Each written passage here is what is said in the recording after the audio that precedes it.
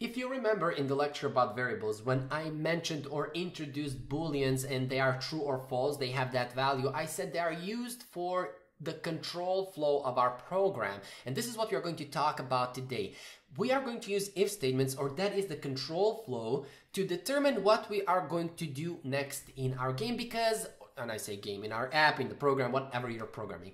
So when you program something, a game or whatever, there are always choices that you can make. So for example, I'm going to take the road B or road A, and based on that decision of your player, you will execute a specific thing. So if he went to road A, maybe you will add an enemy as a wolf. Maybe if he goes to road B, you will add an enemy, I don't know, a jackal or whatever. And that, or for that, we can use if statements, which goes like this. We can say if, and the condition goes here in parentheses, and that condition needs to evaluate to be true. So here we need to evaluate that condition to be true in order to execute what's inside of this if statement. So here, if I copy this line of code and if I paste it, I'm going to say, instead of the subtraction of A and B is, I'm going to say the condition is true.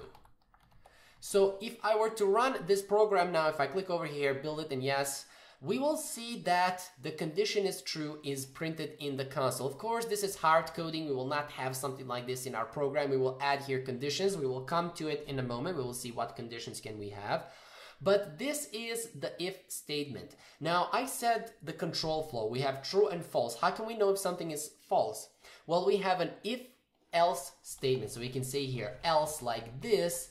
If it's not true, so if this condition is not true, here I am going to print the condition is not true, or the condition is false. So we can go over here and we can say the condition is false. Now, if I were to run this and print it now, we will again print the condition is true because we didn't change here. The condition is still true. If I pass here false, on the other hand, and if I run now the program, say yes over here, we will see the condition is false is being printed in the console. Okay, so this is the control flow of our program or of our game. So let's see a practical example. So let's say here, for example, you have int a, which has a value of, I don't know, 5, for example. Here we can test if a is greater than 6, then we're going to say here a, so we're going to say here a is greater than 6, for example. And else, and now notice here, else here we can say a is not greater than 6. So here I can go and just remove this. A is not greater than 6. What do you think will be printed in the console? Well, of course, a is not greater than 6. So if I go here and run the game, a is not greater than 6. But notice we have a is equal to 5. How can we test more conditions? Well, we can go here, we can say else if, for example, a is greater than 3, then here we can say a is greater than 3. So not greater, we're going to remove that, greater than 3. So what is going to be printed now? So let's go here and we will see that a is not greater than 3, or actually a is greater than 3 is being printed in the console. And here you can have multiple conditions like this. You can say else if a is greater than 3, else, else if, for example, here I can say a is less than 10, or actually less than 2, for example, like this. And here I can say else if a is greater than 2 as well. And at the end, we can also have a default one like else. If neither of these above are true, then we will execute the one here in the else. Because if we don't have the else, for example, if I go over here and we don't have else, then if nothing here evaluates to be true, we will not execute anything. But if we have else, then we will at least execute what's in the else statement. Now, also one thing that I want to point out here is, how does this control flow work? How does the execution of it work?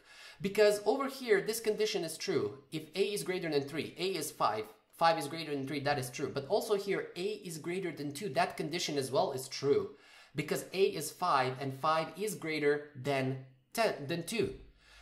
Well, it goes step by step. So this is the first condition that it's going to check. So this one, if this is not true, it will move to check the next one. And if this is not true, it will move then to check the next one, so on and so forth. But for example, if it checks this one and this evaluates to be true, it will execute the code that's inside here and it will break out. So it will not continue to execute the code that is below, which means this over here, even though it is true, it will not get executed. If, however, we do something like this, else if a is greater than 8, and now over here, I'm going to use this to print to the console. I can say else if a is greater than 2, and I can go over here, yes, to run it, and let's see what's going to be printed. A is greater than 2.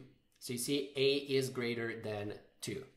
So yeah, based on what is the first condition that is true that will be printed, or that evaluates to be true, that code will be executed, or the block inside of that if or else if statement will be executed, and it will not continue to execute anymore. But let's say over here, if I say if a is greater than 5, what do you think will this execute?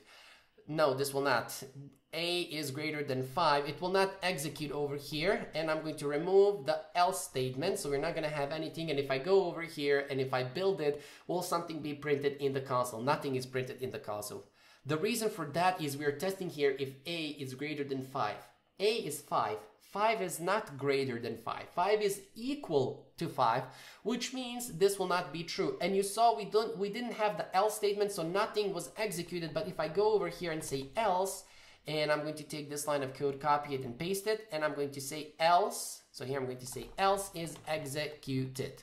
So now if I go over here and say yes to run the app, we will see that else is executed because all other conditions above were not executed. Okay, and by the way, I just use here greater or less than. You can also test here if it's greater or equal to, for example. So if I go here, if a is greater or equal to 5, we can say a is greater or equal to 5. So if I were to run the game now and say yes, we will see that a is greater or equal to 5 is printed in the console. The reason for that is because we tested two conditions at once. We didn't only test if a is greater than 5. Instead, we tested if a is greater or equal to by using greater than. You see, greater than and equal sign. This is how we test if it's greater or equal. So in both cases, if a is greater or equal to that number, then this will evaluate to be true.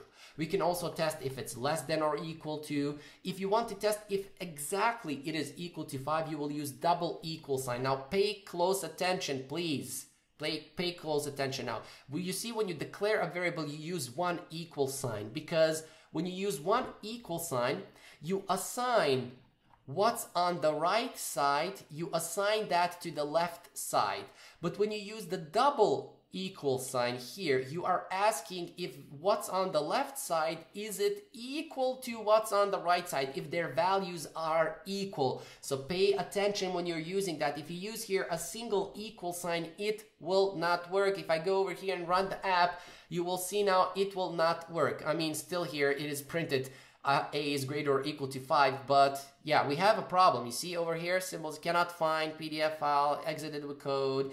Anyways, this will not work. So trust me on that one, it will not work. You need to use if a is double equal to test that, to make sure that, well, it is equal. Now this is one condition flow that we have, if else statement or else if statement. So yeah, we have another control flow that we can use, which is called a switching case. So here we can say switch, and we can say here a, and essentially what this is going to do, this switch is going to test this value a, and based on the outcomes here that we have, so for example, you can say case 1, and here I can say break. And here I can say something like std, : c out, like this. We can say the value is 1, like this, and then I can end the statement like this. And here I can continue, I can say case 2. Well, actually I'm going to copy this because it's tedious to write everything line by line. So here I can say case 2, 3, 4, for example. Here I can say case 2, case 4, and case 5. And here I can say the value is 2. Here I can say value is 4. And here I can say value is 5, not 6, but 5. what do you think will execute or print in the console when I run this? Let's test it out. I mean, you already know it's gonna say A, or the value is 5. So how does switch and case work? Basically, it's another variation of if-else statement. You see, we basically add the value that we want to test inside. In this case, it's the value A. So switch, meaning take into switch A, so test their values. And now we provide cases. So here, case 1, meaning if A is equal to 1.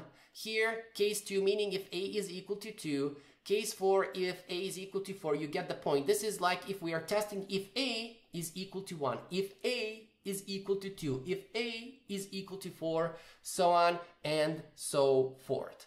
And by the way, if I say, for example, here 6, then here we will say value is 6. But if I print this, we will not print anything in the console because 5, so the value of A is 5, and we're testing cases for 1, 2, 4, and 6. How can we use something like a default value?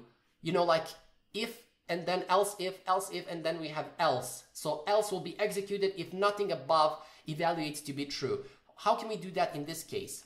In this case, we can have a default value like this. So we can say default colon, and here we can say break. And notice this break, by the way, this will break outside of the switch and case. So if we execute this code and then we hit the break, it will exit outside. Everything what's below will not be executed. So here I can say something like, not the value, but I can say the default, so default was executed, like this.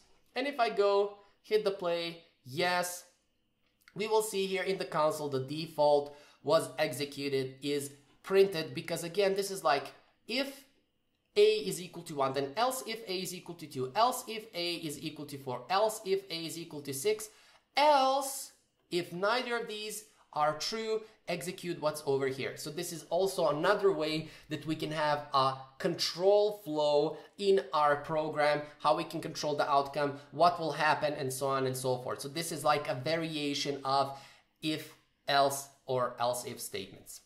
Now, I was using integers as an example. This right here will work with floats, with doubles, with strings, so on and so forth. Same applies to the if else statement as well. So that we can also test floats, integers, we can test strings, so on and so forth. But I'm using this like a consistent way, just testing one variable. You can practice now on your own. I encourage you to practice on your own to try to test if a value is greater than or equal to, less than or equal to, same as what we did a moment ago. So you can rewind and see the code and test it on your own to practice a little bit the switching case and if-else statements. But basically this is the control flow of our C++ program, and we will see examples of this when we start to work with our game as well. So that is it for this video. I will see you guys in the next one.